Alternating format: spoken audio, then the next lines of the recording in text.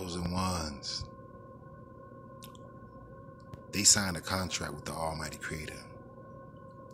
The Creator was there for them when they was down and out. The Creator sent you around them to help them with their problems and heal their mind. But they went the other way. They went the other way. And now they have these dark, demonic entities around them.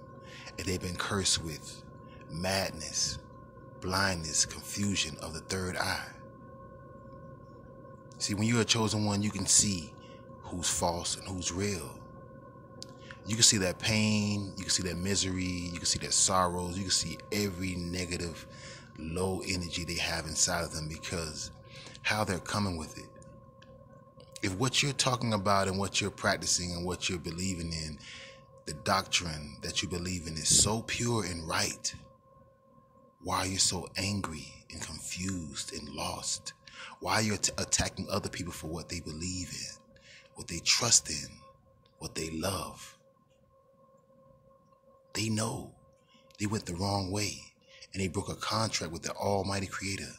No matter what books they run to, what religions they run to, what groups they get in, it's all going to be destruction. It's all going to be failure because they chose the wrong way.